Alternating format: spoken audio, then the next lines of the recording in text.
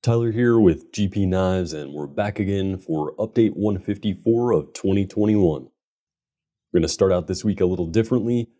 A few of you have been asking to see my EDC, so we're going to start out with that. I have my Benchmade bug out here. It has become one of my favorite everyday carry folders. Nice, light, and slim with plenty of cutting edge. S30V is a very serviceable steel for daily carry with a nice balance of performance. Good edge retention and corrosion resistance, and pretty good sharpening response from my experience. We got a gray PVD coating on here, dual thumb studs, axis lock, nice smooth operation. And this one has customized scales from custom blade scales in OD green micarta with a nice anso pattern milling. You can see it's darkened up nicely on the high spots and is still a little bit lighter in the milled areas. Otherwise, you're looking at the same construction. I've got a longer deep carry clip on here as a replacement. And generally, just a great all-around EDC that really gets the job done.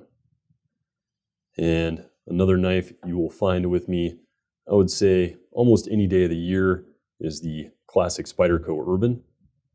This is another great lightweight design, very comfortable and secure for a non-locking folder. You got that index finger choil there, so you're essentially holding the blade. Very minimal risk of closing this knife on you. Fully flat ground N690 CO. Again, just a general all-around steel with good corrosion resistance.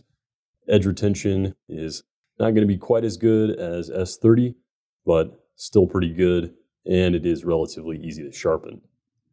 Black FRN. Simple, rugged, and impervious to the elements. Normally this comes with a deep carry wire clip, which I am a fan of, but I carry this in my fifth pocket, so I've removed that and added a lanyard.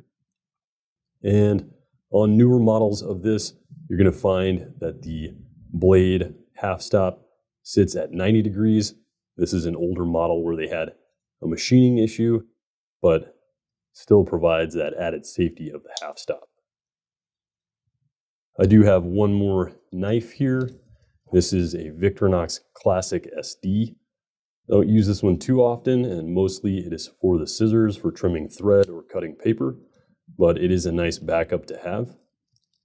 Got it attached with a Night Eyes S-Beaner here. This is a locking version. They've got a newer, updated version that has a slide lock, and so you can unlock these sides independently.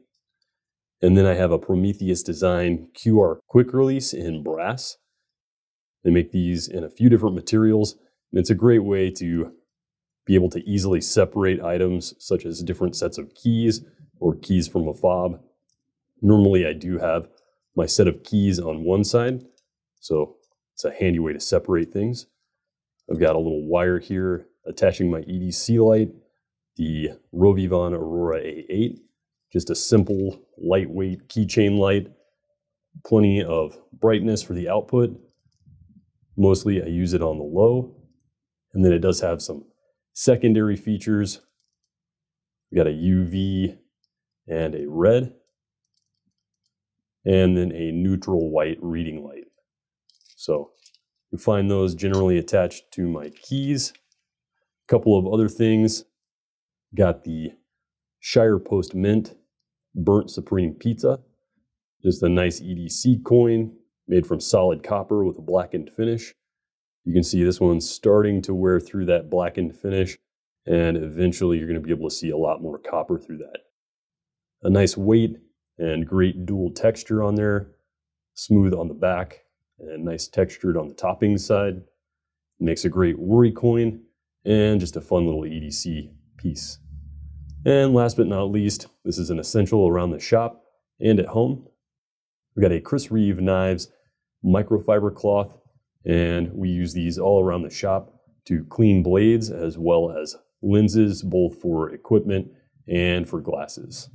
So that's my EDC, and now we'll jump right into update 154.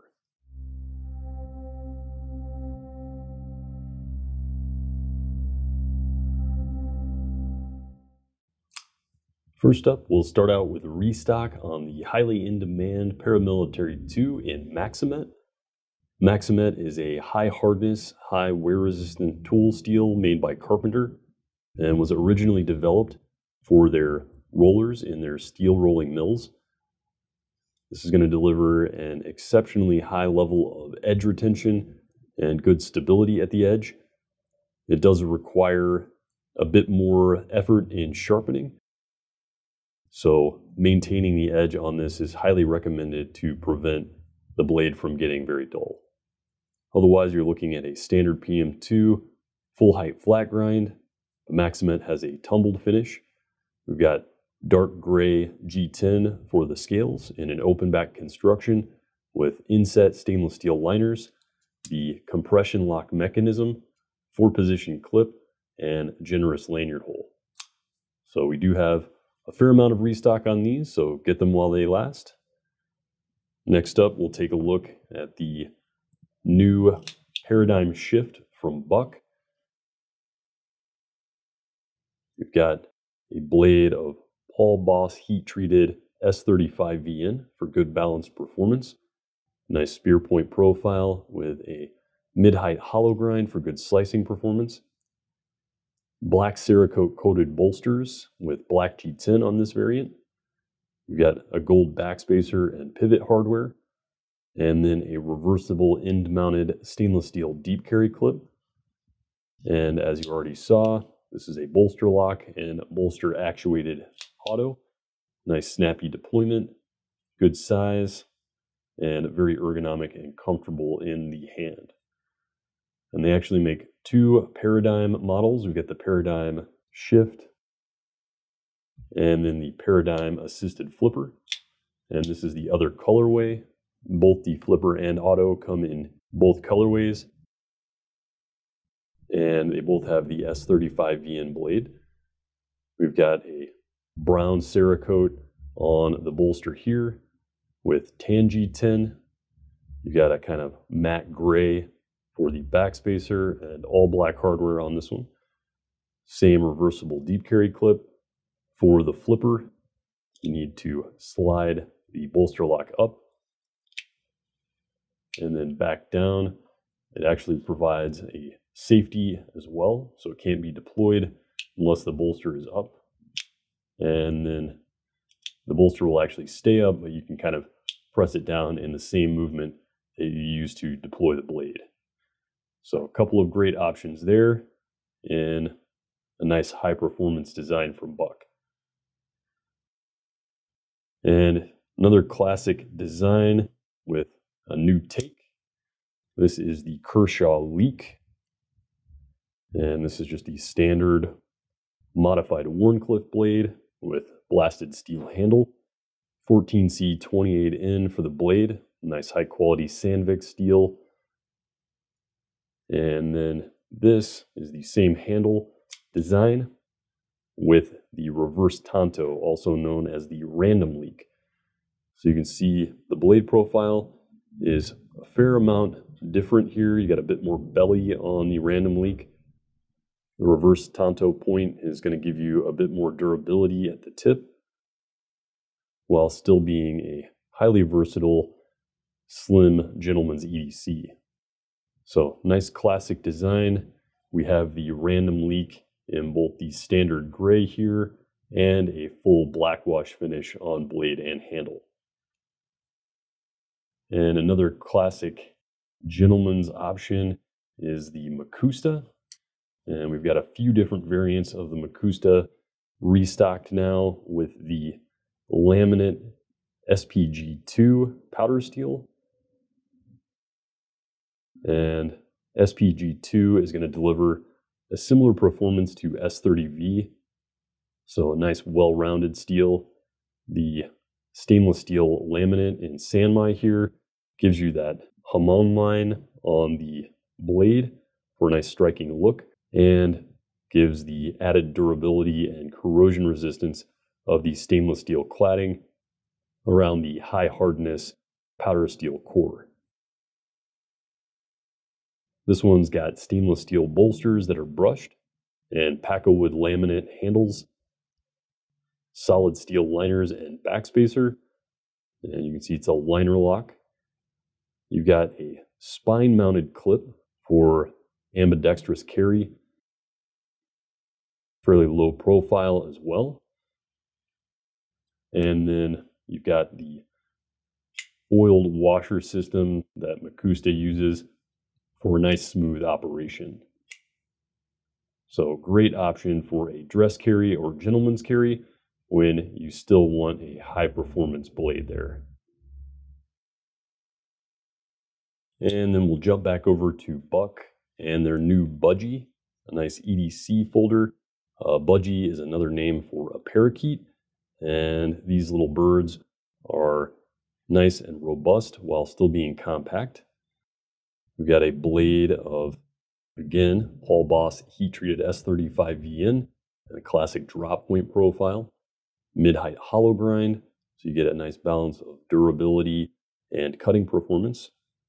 This is a stainless steel frame lock, and despite the steel lock face side, the compact knife is pretty lightweight for carry. We got a G10 front scale here, USMC red on the backspacer, and then a nice clip here on the side for right-hand tip-up carry. And then, of course, the clip can be removed if you want to carry this with just a lanyard.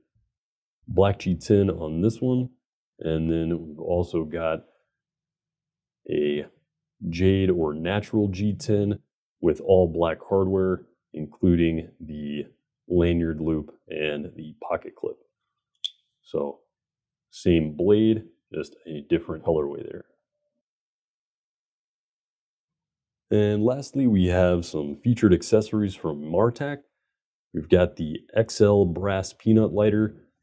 Got a nice smooth machined brass here with an insert lighter, and this can also be removed, and the capsule can be used as a cache that is watertight thanks to the O-ring design there.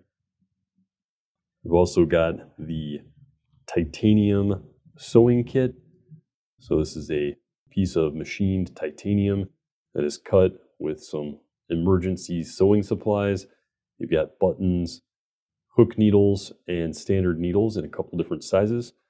It's got a high density foam backing, so this just slides right into your wallet and essentially disappears in there until it is required. And then we have a folding titanium utility scalpel, and this is a large version. You can see it's got a dimpled titanium handle with titanium backspacer and lanyard loop. You got a titanium pocket clip for right-hand tip-up carry, and then it also comes with a nylon pouch with a lanyard cord. So a couple different options for carry there. Also comes with multiple replacement blades, so you can just use these thin stainless steel blades until they're dull, and then swap them right out for a new one for that scalpel-like performance. It's not a locking knife, but does have a fairly strong slip joint mechanism there. So nice safe use option there. And it is exceptionally lightweight and has a low magnetic response as well. Again, this is Tyler with GPKnives and your update 154. Thanks for watching. Stay safe and stay sharp. If you like what you've seen today and you'd like to see more, follow us on social media via the links in the description, subscribe to our channel and like the video below, and follow us for updates on all new products and releases.